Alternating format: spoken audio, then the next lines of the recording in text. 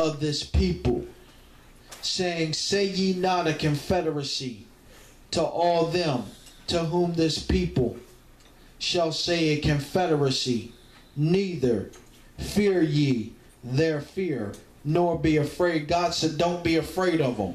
Look at what these people are doing.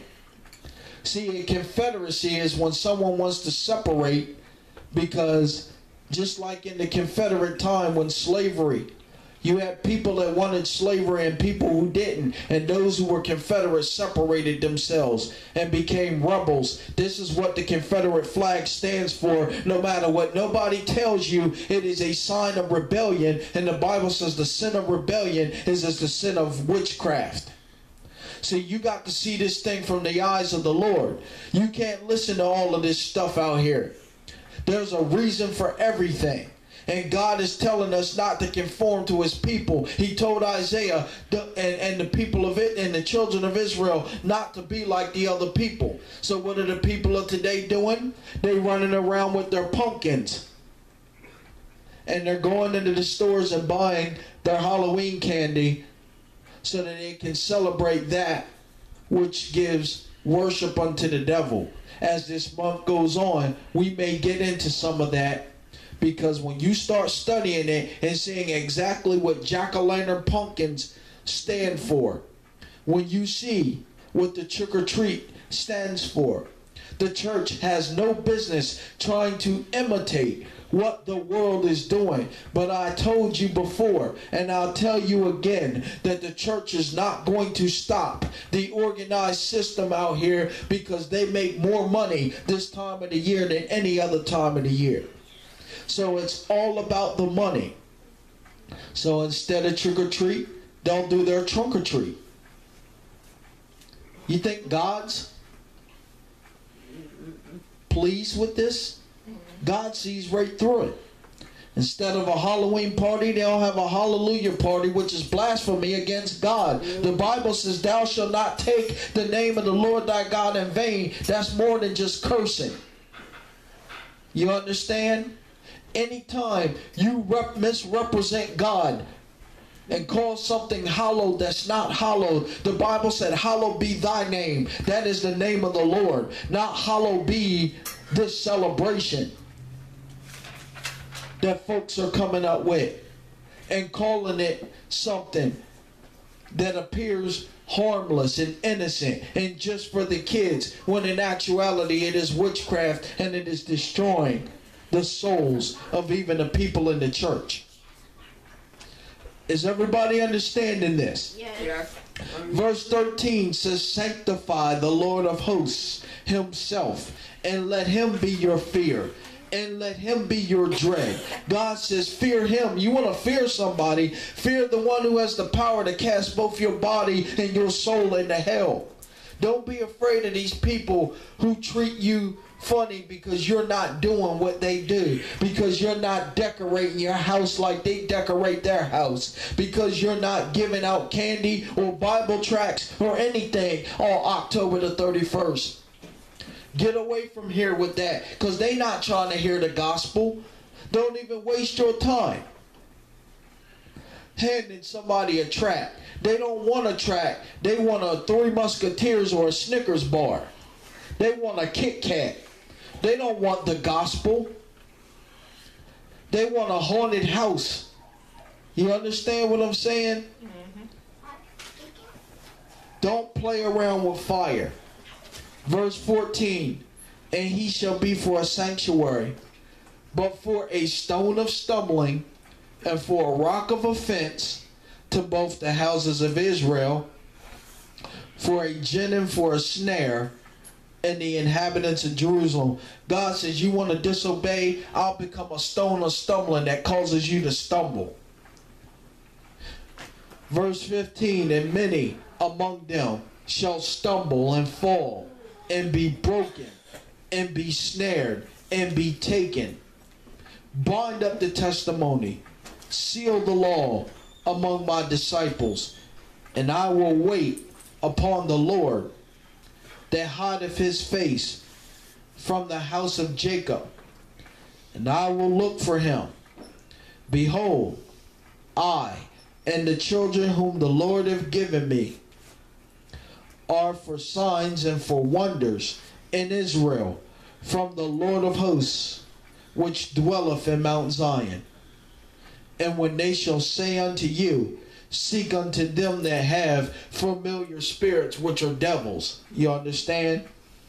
And unto wizards that peep and that mutter, should not a people seek unto their God for the living to the dead? Instead of seeking after these wizards and witches and warlocks, why don't you seek after the Lord? Instead of reading a horoscope, instead of looking to the meteorologist, which is talking about Mother Nature, instead of Father God that created all of creation, do you understand the witchcraft that's going on? Ain't no such thing as Mother Nature. They're promoting their worship of the earth. They call it Mother Earth and Mother Nature and Gaia. And that's what Earth Day and all of this other stuff is all about. It's not about replenishing the earth. It's about them worshiping the earth. That's what the whole green movement is about. Because they worship the earth. So they don't want to destroy the trees because they worship the trees. And if they worship in the trees, what in the world are they doing in people's living rooms? You understand what's going on. Verse 20. To the law and to the testimony,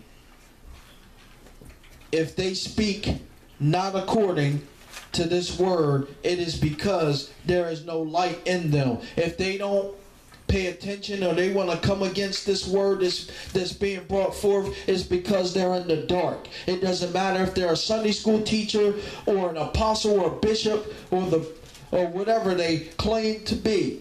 They are in the dark. You will not get to heaven because you teach Sunday school or because you preach at the local church. You get to heaven when you are born again and your sins are washed under the blood and you repent and turn from your sins. It's not just enough to say, God, I'm sorry for what I did. You got to stop it. Cold turkey. That's when you see the blessing. Verse 21. And they shall pass through it, hardly be stead and hungry. And it shall come to pass that when they shall be hungry, they shall fret themselves. They shall fret themselves and curse.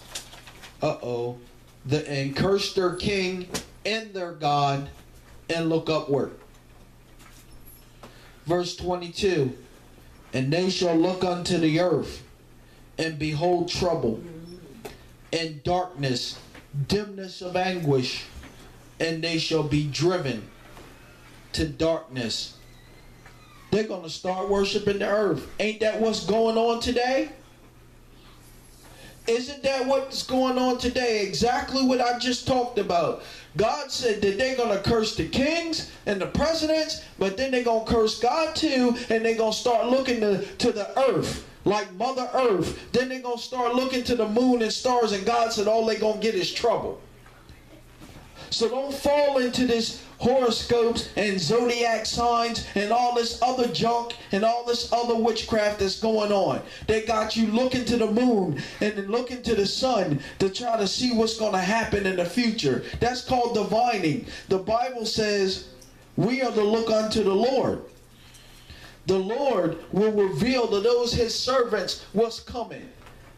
And he's showing us what's coming. Judgment and wrath is what's coming because these people have turned their back on God with the laws that they're passing. They turned their back on God with the fact that they're parading all of this sexual promiscuity and sleeping with anything, man, woman, dogs, anything. It's all over the place. And then they're telling you that the earth created itself, that the weather got there because of a Mother Nature instead of a Father God. This is some serious business. We had better start paying attention to what's going on and singing that God is going to punish those who continually live ungodly. But his church, guess what?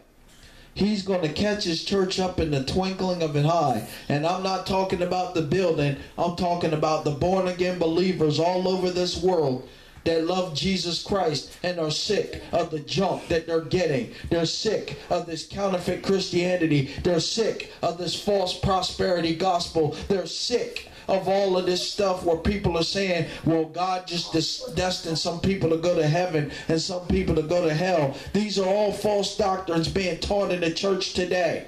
Once saved, always saved. You don't go to heaven. You don't have the Holy Ghost unless you speak in tongues. All these false teachings, and people are sitting in churches applauding that which is a twisting of the Word of God. Those with God's Spirit are those people who are willing to stand up and tell the truth and not back down when somebody tries to come at them with their false interpretations of Scripture.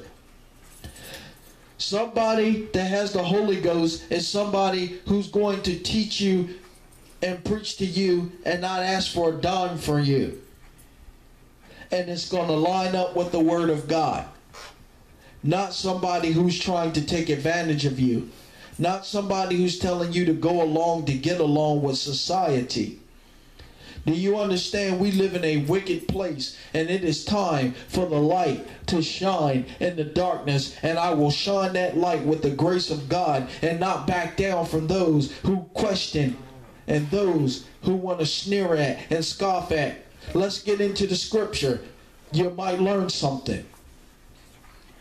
Those of us who love God need to understand that it is time to be praying and seeking his face and turning away from our evil ways so that God can heal us and heal our land.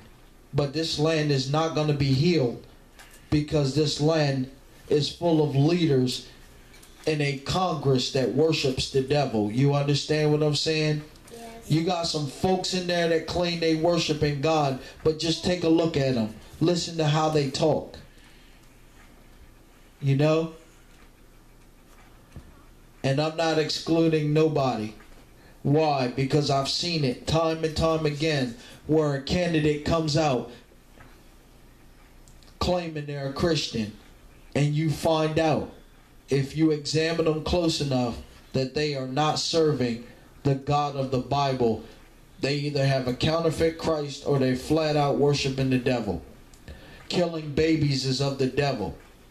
Aborting babies because you didn't want to get pregnant. You understand what I'm saying? That is of the devil. And this country is the only country in the books that has a law that allows the slaughtering of a child in the womb of its mother. And we've been paying for it ever since Roe versus Wade. And we've been paying for it ever since slavery, and how many people were murdered during that time. And we've been paying for it ever since they lied to the Indians and drove them off this land because they wanted that gold in those mountains. You understand what I'm saying? There is so much deception that people tend to ignore. They want to think that this nation is a Christian nation. If this nation was a Christian nation, then God will be the God of this nation. The only reason why God caused this land to prosper is because there are few. He has a remnant here. And God is merciful. Even to the unrighteous, God has been merciful. So just because this nation has been so blessed doesn't mean that this nation started under the auspices of God, because it didn't take long for prayer to come out of schools. It didn't take long for the schools to start making evolution a law where they teaching your kids that the world started from a big bang instead of the world starting by the spoken word of God. Where the Bible says in the beginning, God created the heaven and earth. You understand? Wasn't no bang. It was God speaking these things into existence. And we got to stand against the walls of the devil. And we have to educate and teach our kids, because this is the time of the year when more kids get molested and kidnapped and murdered because they are sacrificing babies of the Satan. There are many of these crazy people out here But guess what? You can't just tell them. Some of them are your lawyers. Some of them are your doctors, as we found out in Delaware a few years ago. These people have important titles behind their name, and some of them are your bishops, as we found out as well. Where is it safe for your kids to be? The safest place on earth is in the will of God. You understand? If your kids are right by God and somebody puts their hand on them, Jesus said it is better than a millstone be tied about your neck and you be cast in the sea than to hurt one of these little ones. God is going to pay them back in spades. You understand what I'm saying? Don't play with fire. You will get burned. Don't play around with the gospel, because there's an eternal fire that burns. Even though there are people that don't even believe in a heaven or hell, when they get there and it ain't heaven, they'll know, and it'll be too late. Ask the rich man that opened up his eyes in hell. He couldn't even get one drop of water. You don't want to go there. You don't want your sin or your pride or anything to cost you to go to hell. What profit is it for a man if he shall gain the whole world and lose his own soul? Or what shall a man give in exchange for his soul? Take heed to this message. They're coming strong like this, because I don't want my family lost. I don't want those that are listening to me to be lost. So I have to tell you the truth and not shy away from those who don't want to hear it. If they don't want to hear it, that's their choice. But for those that want to hear, I guarantee you, if you listen and pay attention and make whatever changes you need to make in your life, God's going to bless you, and you'll see the true riches of God, which is faith, joy, peace, love, those things that money can't buy. Those are the true riches, not the materialistic things of this world, which will lead to destruction. They're all going in the fire. Don't go with them. Don't go with them. Thank you for your time today. Father, in the name of Jesus, I thank you that you are faithful, even in the midst of our struggles and our attacks.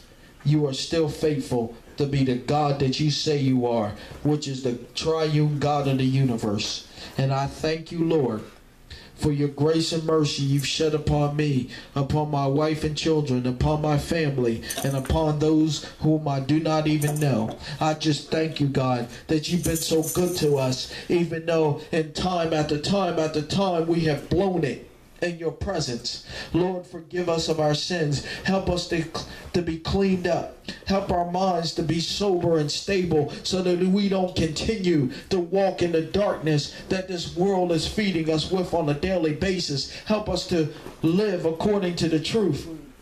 Help us to not waver from your precious word, which is the only thing that we have to hold on to, is the promise that you sent your son, that he lived a sinless life, that he was virgin born, that he died on the cross for all of our sins, and that he rose from the dead in triumphant victory over death, hell, and the grave.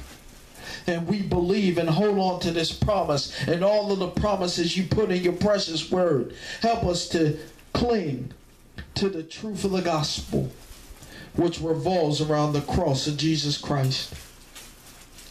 I pray, God, for your grace and mercy and empowerment, that I may continue to live according to the truth and be a witness to this world that you are in fact the God that heals, the God that saves and forgives, and the God that restores. And I thank you, Lord, and I ask for your mercy upon my family, my children,